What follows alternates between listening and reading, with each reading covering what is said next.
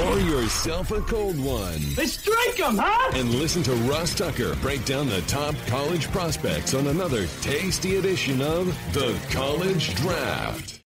Yeah, it's Daddy Soda time here on a Memorial Day Monday edition of the College Draft Podcast, presented as always by DraftKings. Highly encourage you, always really, but especially today, to check out the Ross Tucker Football Podcast. I have Army veteran Brett Toth, spent 2 years in the Army after going to West Point. Now he's an offensive lineman for the Eagles on the show. Perfect guest, right, for Memorial Day. And then also Cam Jurgens, another Eagles offensive lineman. Second-round pick last year, was dynamic, fantastic in the preseason last year. He has a great chance to be their starting right guard. So you can hear the interviews with both those young men on today's Ross Tucker Football Podcast. Plus, I go over the latest news like Jimmy Garoppolo, foot surgery. I mean, that's just not good. That's not good. That's the Raiders starting quarterback. They signed him, and the foot hadn't healed, and he had to have surgery for it. Has not been a good time for the Raiders. Today, though, we are continuing our critically acclaimed series where we actually talk about every guy that got drafted in the NFL draft and the best undrafted free agent for every team. We've already done the NFC East, NFC South, NFC North. Today, we're going to finish up the NFC with the NFC West. Then obviously over the next month or so, we'll get to the AFC. And before you know it, we'll already be talking about the top prospects for next year as we start to go conference by conference, talking about the top dudes, getting you guys ready for college football in 2023. It's not really me, though. It's really more Emory because he's the expert. Check him out on social media at FBall Game Plan on Twitter. He's got a very popular YouTube page, Football Game Plan on YouTube. The draft guide, I'm a huge fan of. Nobody else evals as many guys as Emory, other than the teams, other than the actual team that have like a staff of like 30 guys. Footballgameplan.com/2023 draft guide. The great Emory Hunt. You can check me out on social media, of course, at Ross Tucker NFL. Love that you do. If you have this weekend, you've seen what I've been eating. You've seen what I've been drinking. Maybe that doesn't interest you. It should, because it's all been delicious. My wife is addicted to lobster rolls, I think, at this point. So check it out at Ross Tucker NFL. And then, of course, we put the highlight clips of this show at Ross Tucker Pod, Twitter, Facebook, Instagram, and on our YouTube page, youtube.com/Ross Tucker NFL. Emory, always good to talk with you. Happy Memorial Day. Let's start with the Arizona Cardinals. We talked about them drafting Paris Johnson Jr. But now let's get to round 2 and round 3. Round 2, they took B.J. Ojulari, edge rusher from LSU. Round 3, they took Garrett Williams, a corner from Syracuse, and Michael Wilson, a wide receiver from Stanford. I'll say this, Emory. I know a lot of people that really liked Ojulari, and I had multiple scouts tell me they really like Garrett Williams from Syracuse. Yeah, and Williams is someone that was flying under the radar for a lot of people, and he has good athleticism, good skill set. I think he dealt with a lot of injuries at Syracuse, but he is someone that definitely is on the rise in terms of may even be a quote-unquote better pro than he was in college. Ojulari, to me, is a lot like Myjai Sanders, who they drafted last year. So in my eyes, he kind of gives them, good rotational depth as a pass rusher. You want to keep that wave of pass rush coming. I know he fell to round 2. Some people thought he was going to go in round 1. Michael Wilson was my number 1 split in, my number 1 X receiver. This dude is tremendous as a route runner, as a guy that can go up and attack the football. Great receiving skill set. The asterisk, as we talked about before, if he stays healthy. So that's the thing, because we saw down at the Senior Bowl that week, he was phenomenal. One of the best receivers, if not the best receiver down there in attendance. But you always wonder if he's going to be out there for a full 17-game season. So his injury concerns is why he fell to round 3, but his skill set definitely is round 1 material. Wow. I didn't know he was that good. Yeah, he is good. He is someone, to me, like when you talk about he can win short, He can win over the middle. He can win deep down the field, knows how to stack and track the ball. He knows how to attack the ball at his highest point. He can win with athleticism, quickness, all the things that you want your receiver to do, so that he wasn't out there consistently for Stanford because he kept dealing with an injury here, injury there. But when he's on the field, he's tremendous. Let's talk about some of their mid-round picks. By the way, they also stockpiled a lot of picks for next year. Round 4, John Gaines, a guard from UCLA. Round 5, they took Clayton Tune, the quarterback from Houston, and Owen Papo, the linebacker from Auburn. Tune is someone that was intriguing and definitely helps them within the depth chart. You got an older Colt McCoy who's still out there playing ball. You love that about him. He's still out there competing, but he's competing with Jeff Driscoll and David Blau. So to me, Tune is in line to be their QB2. Has some skill set that you like. He can really drive the football well. Has a good base of athleticism, so he can get out there and move. Kind of like Colt McCoy. Maybe not the runner Colt McCoy was in his younger years, but definitely someone that's not a statue either that can compete. And when you think about someone like Gaines, watching Zach Charbonnet, you kind of draw your eyes toward Gaines and what he was doing up front. Very good interior offensive lineman, continues to stockpile that depth. And someone like Contrell Clark, another guy that they got out of Louisville, click and close corner, very good in that regard. He's an excellent slot defender. So stockpiling depth while also stockpiling picks for next season. You can see where this team is going to turn the roster over, but they want to get young, good quality depth. I thought this particular class accomplished that goal. So what about Dante Stills, the D tackle from West Virginia? How many Stills are they going to have come through West Virginia? And how many Dante Stills are they going to? I feel like we talked about him coming out every year. I feel like Dante Stills came out of West Virginia last year, but he is good. He is someone that when you watch him in a hand-to-hand combat type situation, winning one-on-one versus interior offensive lineman, he's rock solid in that regard, can pressure the quarterback, can play the run rather well, has great eyes for the position. Him going in round 6 was a shock to me, but this is another good football player that can help, at worst, increase the depth there within the front 7. This is a roster. I don't think it is as bad as people are making it out to be, especially on defense.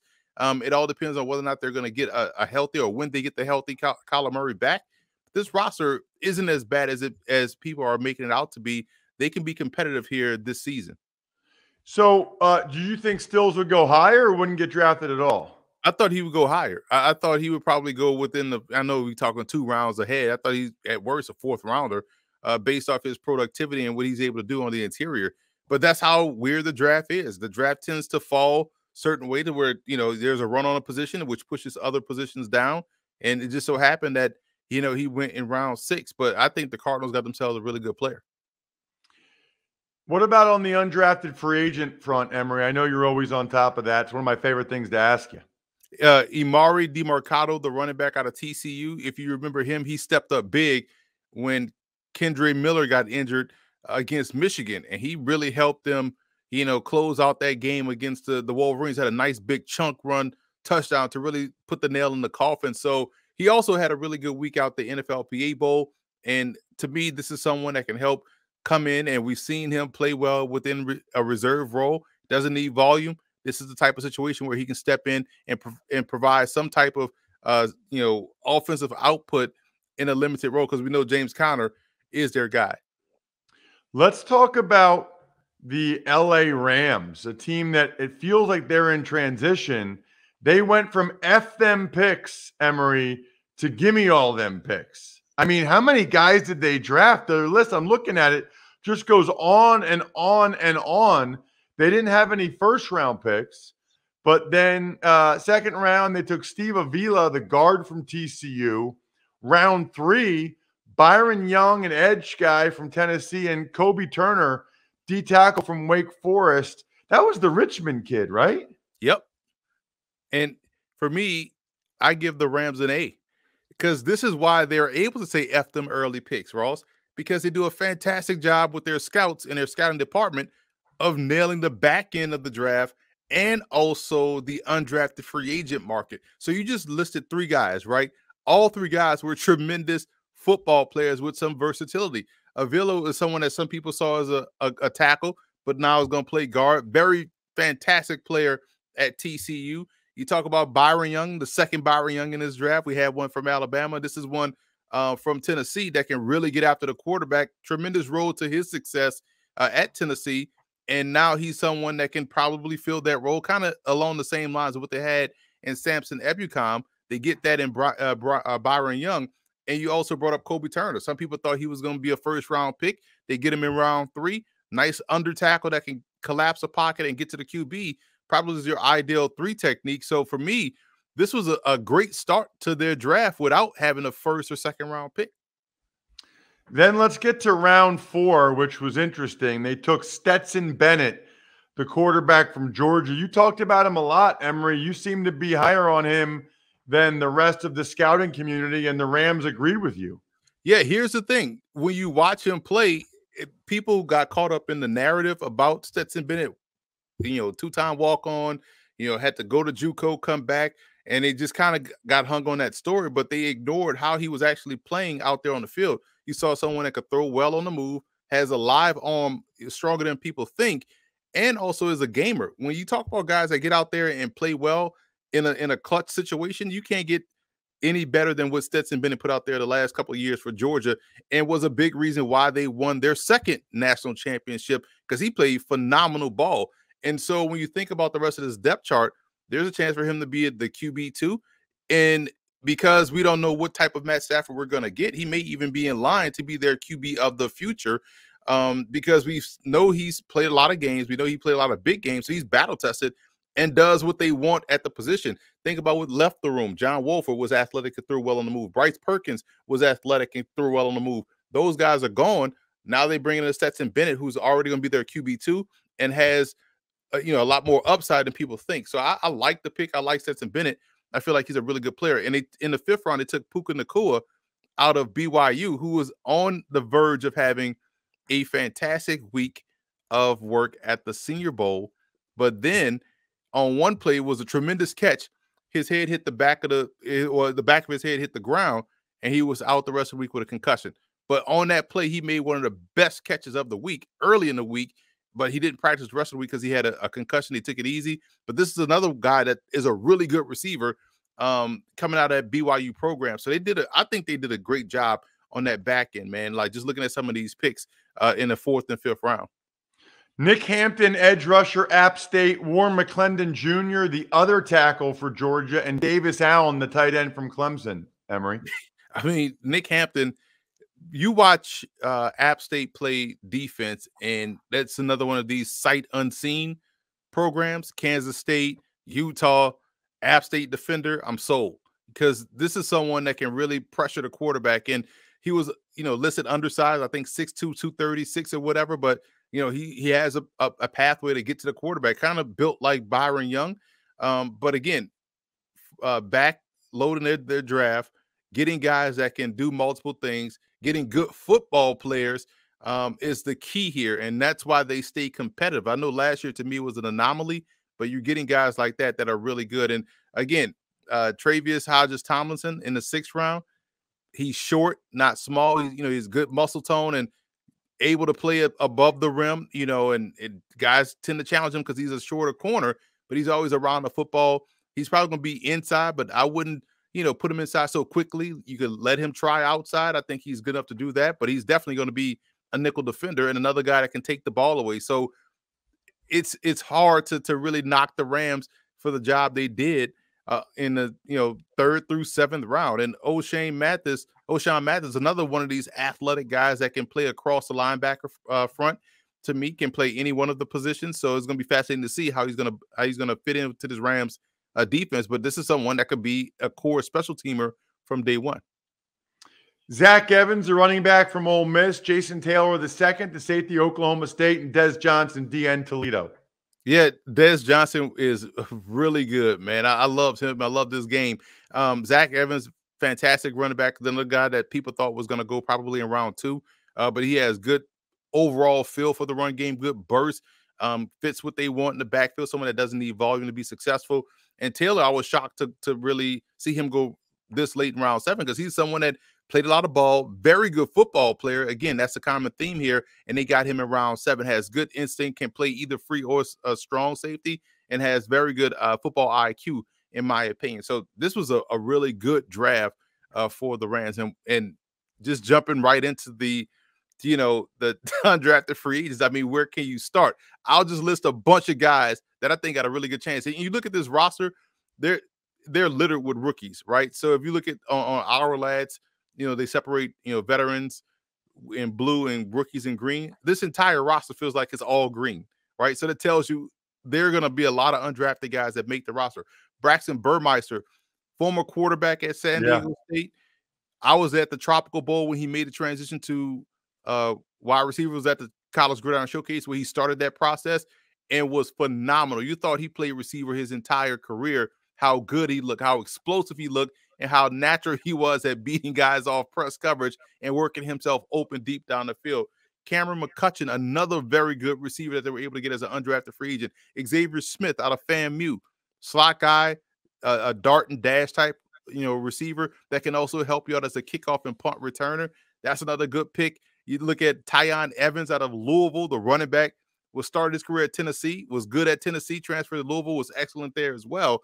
And I mean, it's just phenomenal to see how many times you go down this list and see guys that can play as an undrafted free agent. So when you're able to get these type of players that are good football players, technically for free, they help out your football team. And I think the Rams is a sneaky pick in the NFC West to be, if not number 2 in the division, to challenge whether it's Seattle or San Francisco, but they can be a fly in the ointment team. I think they're better than Arizona, even with this young roster. I think this is the type of young roster to help rejuvenate a Sean McVay. Check out myfrontpagestory.com, by the way. Father's Day a couple weeks away. You need to get a story for your dad or any of the dads in your life. myfrontpagestory.com. All right, Emory, let's get to the Niners. No first or second round picks. Round 3, they took Jair Brown, the safety from Penn State, and Cameron Latou, the tight end from Alabama. We don't talk about kickers on the show. Well, listen, Cameron Latou is someone that is a good blocker, was one of the highly touted recruits coming out of high school, but definitely fills a role here as their tight end. And we know they're going to get work done with their tight end. So the fact that he can block puts him out there early, and I think he's an underrated receiver.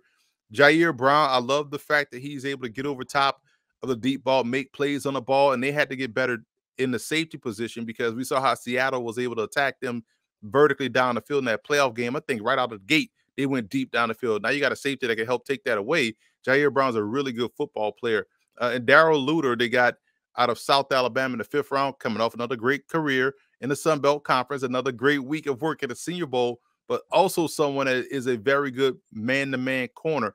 And you can't have enough good man corners in the game. And D. Winters in the 6th round, linebacker out of TCU, fantastic defender. Another guy that you think, oh, how the hell he gets down in round 6? I know there's some questions about, athleticism and whatnot, but he's always around the ball. And give me those defenders that don't play offense that's always around the ball, end up with the ball in their hands. Those are the guys that usually are very good football players. And Ronnie Bell in round 7, solid receiver, definitely fits what they look for. Big body guy that can, make things happen after the catch. And I think they got a good one here in Bell. Feel like he was there forever. Even Georgia guys I'd never heard of, like Robert Beal Jr. going the 5th round. Braden Willis went in the 7th round, the tight end from Oklahoma, and Jalen Graham, linebacker from Purdue, went 7th round as well. Yeah, and here's the thing. When you think about these guys that go in, from Georgia that goes late, and you're like, well, how does this happen? How does Robert Beal go late? But Beal is someone I think is going to be an outstanding special teamer.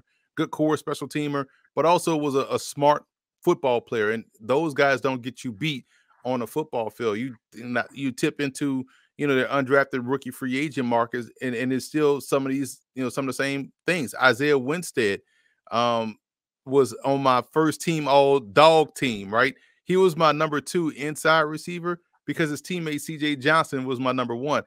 Both from East Carolina, and both were coached by Latrell Scott, one of the best receiver coaches in college football and developing talent as well. Winstead plays like a guy in George Pickens. He was this year's version of George Pickens in terms of how he plays with that dog mentality. So I'm a big fan of him, and I'm glad he's getting that opportunity. Shade White is another one out of Tulane, that really good receiver, can find his way open. Good core special teams candidate. So I thought they did a good job there, bringing in some other receivers as well. Then you look at the Seattle Seahawks, and we talked about their round 1 picks a bunch. We even talked about them taking Charbonnet in the second round, but they also took Derek Hall, the edge rusher from Auburn, in the second round, Emory. Yeah, Hall is intriguing, and if he has the body type that Seattle wants, that Pete Carroll likes at that end, kind of along the lines of what they had in Darrell Taylor. So, when you have a type, you draft toward that type because you're able to get production out of that type. So it makes sense when you think about it in that sense of their defense, their scheme, their fit. I think that's why they were, felt comfortable going with someone like Derek Hall. Round 4, they took Anthony Bradford, guard LSU, Cameron Young, D tackle, Mississippi State. Round 5, Mike Morris, the end at Michigan, felt like he was there forever. And Olu Oluwatimi, the center from Michigan. I feel like the Seahawks draft a guard from LSU every year, but this year it was Bradford. What do you got on those 4 guys? Yeah, it's funny because Bradford was someone that was kind of felt like he was there forever at LSU, and got himself into a position where he can get drafted. And a lot of their big runs came right down the middle. So you're helping bolster your depth there. Oluwatimi is another reason you bolster your depth. And I thought he was, someone that was underrated in this process, as well as Mike Morris. I kind of like Mike Morris a lot. And they got him in the 5th round. I thought that was someone that, probably could have gone a little bit earlier in the draft, maybe round 2, round 3, depending on when that that run on D ends went. So I kind of like that pick and where they got him. So again, building depth on the back end, because when you look at this depth chart before the draft, they were light on the defensive interior. They were light on the edge, and they addressed it both, spots with their draft picks. Then you got round 6, Jarek Reed, a safety from New Mexico, and round 7, a name a lot of people college football familiar with, Kenny McIntosh, the running back from Georgia. Well, that's the thing. When you look at, I just talked about the defensive front, defensive line, and how they were thin going into the draft. Running back room was depleted. There are a lot of guys leaving. Travis Homer was a core special teamer. He was gone. They lose, Rashad Penny in the offseason. So they had to go and get, replace those guys. So they got Charbonnet to help with the running. And McIntosh is a very good receiver, great special teamer, great teammate. You didn't hear a peep out of him at Georgia, despite the guys that were in front of him. He kind of played his role and played it well. So they kind of plugged and played with these guys to quote unquote use that term. They got their backup running back, their Rashad Penny and Zach Charbonnet, and they got their Travis Homer and Kenny McIntosh in round 7. So, I thought the Seahawks did a solid job in working the draft, and they really did a great job, and also in the undrafted free agent market. Chris Smith, University of Louisiana, kind of in the same mold with Kenny McIntosh, helps him instantly, I think, as a return specialist. Very good receiver, coming off a great NFLPA Bowl as well. And CJ Johnson, we just talked about Isaiah Winstead for San Francisco. Well, CJ Johnson lands in Seattle. Big physical receiver that can play the inside role, can play outside if need be. He's a willing blocker, does a good job in that regard, honestly. It was another one that had a really good week of work at the NFLPA Bowl. And I think this is someone I thought was going to get drafted. You go and watch this game against Coastal Carolina. Fantastic job he did out there in his last college football game. A few things, Emory. Number one, everybody was just making fun of the Seahawks for taking Charbonnet in the 2nd round or Kenny McIntosh in the 7th, but it makes a lot of sense the way you just framed it. They're replacing the guys they lost in Penny and Homer. I hadn't heard anybody else say that, so love that part of it. The other thing is just hearing you talk, man, and I already know this, obviously, but, man, there's a lot of really good players that don't get drafted. There's a lot of guys whose names you bring up. I'm like, oh, yeah, Isaiah Winstead. Like, you almost forget that they don't get drafted. Just goes to show how hard it is to be one of those NFL draft choices. Check this man out on social media. He is excellent at FBall Game Plan on Twitter, Football Game Plan on YouTube.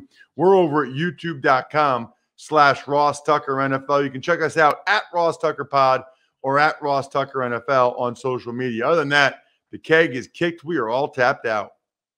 Thanks for listening to the College Draft Podcast. Make sure to also subscribe to the Ross Tucker Football Podcast, Fantasy Feast, Even Money, and The Business of Sports. All available at Apple Podcasts, rosstucker.com, or wherever podcasts can be found.